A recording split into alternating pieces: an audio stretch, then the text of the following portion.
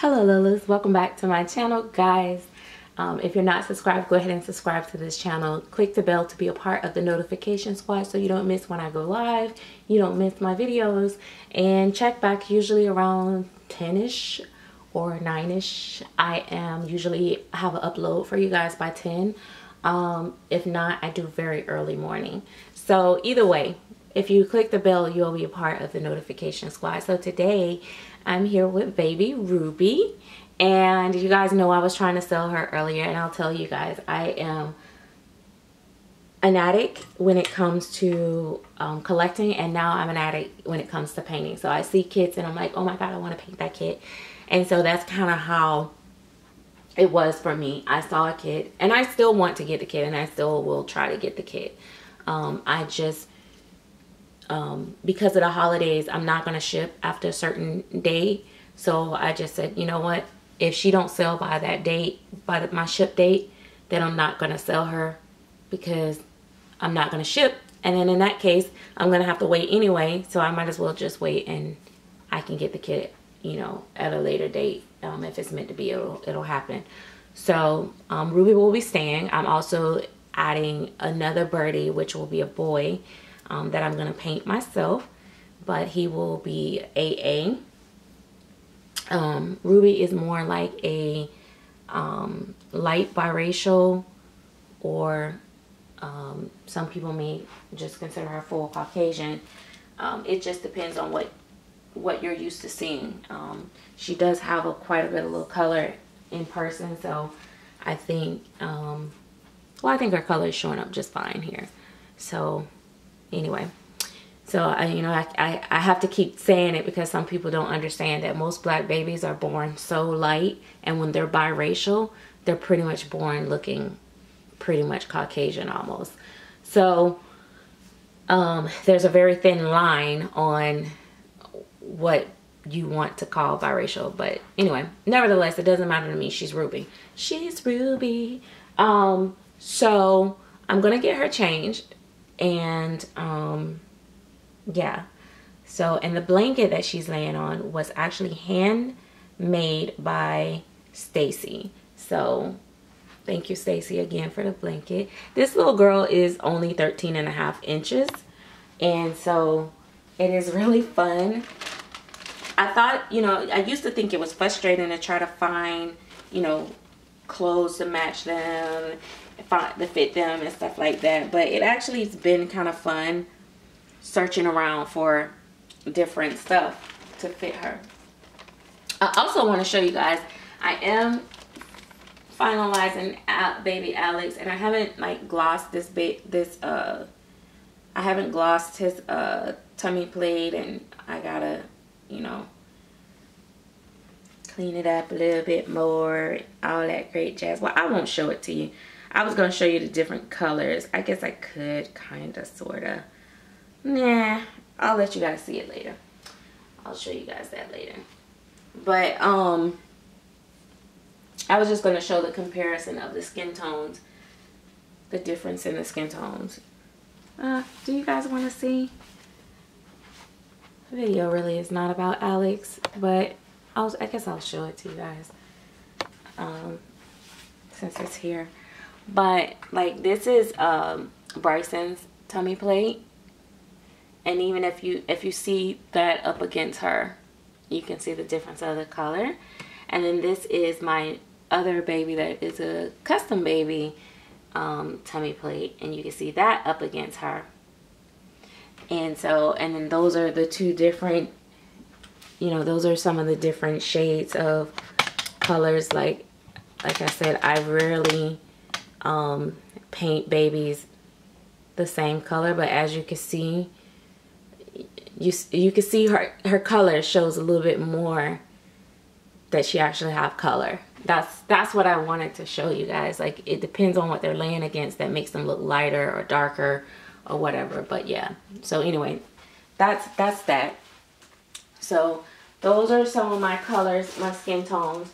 If you guys are interested in owning one of my babies one day, just know that next year I'm going to be really working on babies for Buy It Now. I'm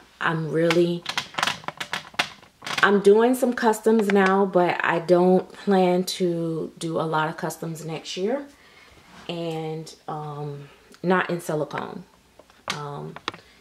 So I plan to do, you know, a few different babies, and I do have like kit suggestions and stuff like that that I would do.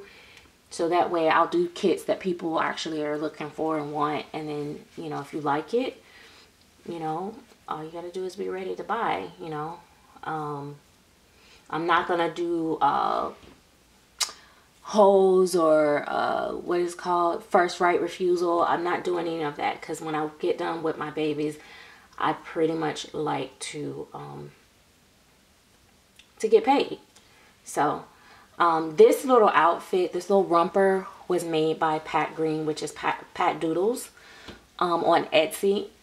Guys, hands down, she is like the best I've gotten so far with, you know, the little handmade stuff.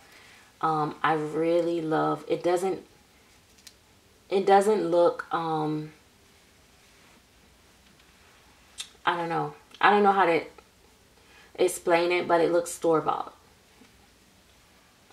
It's very, very, very well done, so it doesn't look store-bought. You don't see like all the stitching and all that and stuff. It's just really, really nicely made, and it's so little. I thought it was so cute. So yeah, and a little back. But I think the stitching and everything and the little legs fit nicely. It's just really, it's really nice. And I've gotten some stuff from her, and I'm gonna get some more stuff from her. I was gonna comb her hair, but I decided, what's the point of combing my hair? Because I'm about to put her in a look at this. I'm about to put her in a hat. So she doesn't have armatures, so you kind of have to prop her hands if you want to like give her different looks or different poses. Like if you were, see, I just made it pop out, but yeah, this silicone is so nice though. It really, like her little legs and everything just be wrinkling. So I'm just gonna put her on these little, on this hat. And this was a hat, it came from Hope Mason, and so I don't know who made it, but it's really cute, and it does fit her. So see. All right, so I'm put her on these little shoes, and that's pretty much all she's gonna wear. I asked Stacy to make her a blanket. If she would make her a little blanket that's her size, so that I'll have like a little blanket that she can wrap up in. You know, I could wrap her up in the other blankets, but you have to fold them so much and it'd be so thick. I really want, you know, a blanket, for a miniature blanket her size. Because once all this COVID stuff is going away, if I go out, she would be one that would probably always go with me because she's so little. You know, in addition to whatever other baby. Like, anytime I have a little baby like this, it's like you could always, you know, take them for the ride. And I might even actually get her a smaller travel bag from Pat Doodles. Like, I think I want a special one made for her, and I'm gonna maybe pick out the design, because I do have a little purse that's like a little poodle purse. it's a purse, like a regular purse. It wasn't made to carry a dog or anything like that. I'm just saying it's shaped like a poodle, and I could actually use that for a little bag for her because she's so little. But she's just so cute. I mean, guys, you gotta admit, she is so cute. I just really like it. There we go. Let's see, zoom out. So I had it really close. And she takes this little passy I have to put some KY on it. Guys, it is very, very important that you use a lubricant when you're doing the pacifiers for your baby. I really suggest the KY because it glides across the lips so effortlessly, and it just, you know, it reduced the chances of you like rubbing with the paint and stuff on the lips and stuff, because you know, the friction and all that can, you know, cause issues with the mouth. So I do have that in my care instructions that you use KY. Also, it goes in, it's like so easy. So with the KY, even better than powder, like what we used to use back in the day was baby powder. Let me see if I can get you guys so you guys can see a full thing. But yeah, it just works so much easier that way. And it don't leave that white powdery residue too. So I kind of like that. I used to like, when I first started using it, I really liked that part. I was like, oh, I like this. No, you know, no powder residue. So it's going to be nice to have two of them. I'm kind of glad that I didn't sell her. And I've done it twice so far already. I remember I did this with another baby, and then it ended up being like a keeper for a long time. Like, but that's just because I get excited and it's like, oh, I can paint another one. But I don't know that I will get one to come out like her. Her paint style is just so unique to my other babies.